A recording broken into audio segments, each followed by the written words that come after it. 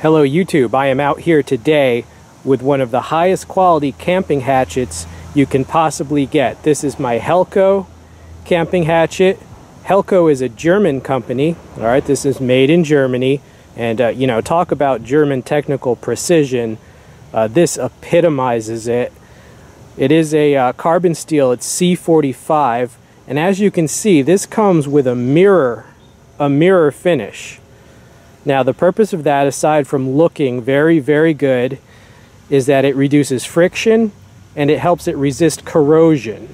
The handle of the Helko is sourced from Swiss ash. Now ash is a great wood for a hatchet or hawk handle. Right, and it has a lanyard hole there. Now these handles are individually selected for both density and grain structure to make ideal handles. Now this part here, I added this. This has paracord underneath it and gamma grip wrapping the paracord. I just added this for overstrike protection because as I was testing this, you know, I messed up a few times and I did an overstrike. So just as padding, there's some paracord under there. It also provides a good grip if I want to choke up and do different types of cuts. This Helko hatchet represents an incredible value. The price is very, very reasonable. Oh, did I mention this has a convex edge? There's no bevel, okay? It's got a convex edge, and the grind goes right to the hammer strike surface on the back. Now, if you're into cutlery, you know that a convex edge like that, it's like what you get on a lot of custom knives. It's the ideal strength, and when it's done right, ideal sharpness. And a bit of a different angle just so you can see the construction here.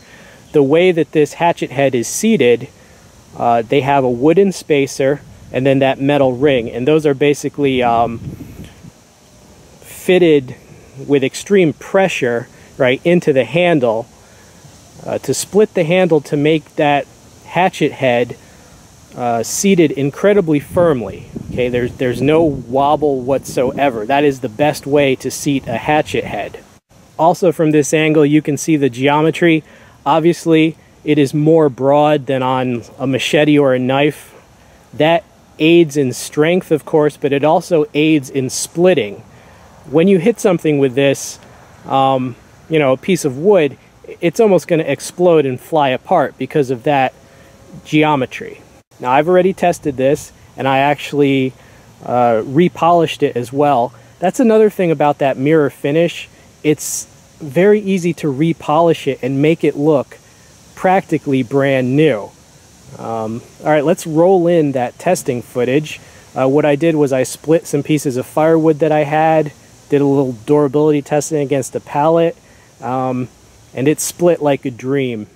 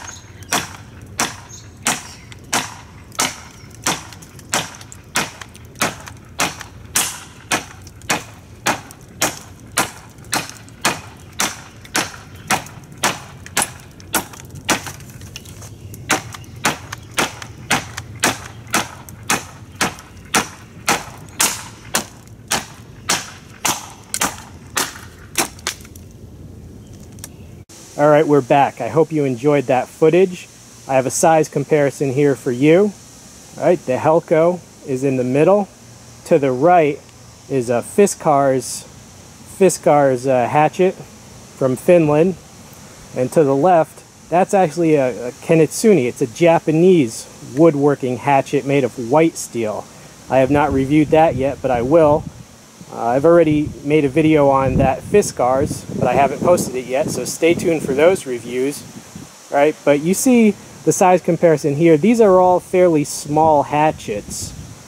This Helko is the smallest in its particular line. They have like 4 or 5 others in the same line. Okay, so if you want to split larger pieces of wood, just buy the next size up.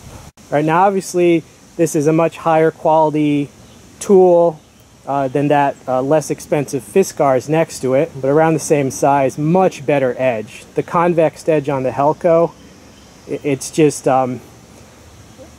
for me, it's the ideal edge, right?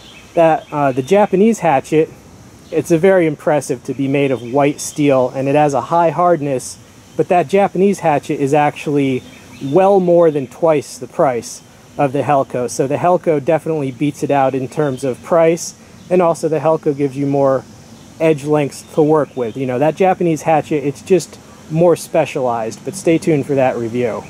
This thing is just very high quality. The price on the website was $50. You know, remember, prices are subject to change. It gives you a lot of value. I mean, it's head and shoulders above.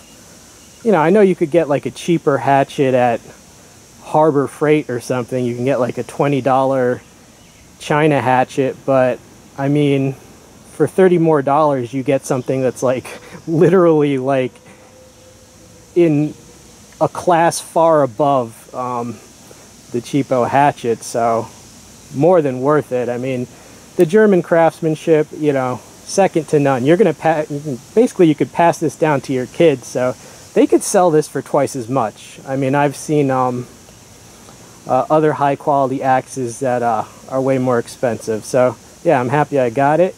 Hope you enjoyed seeing it. This has been We All Juggle Knives, and I'm out.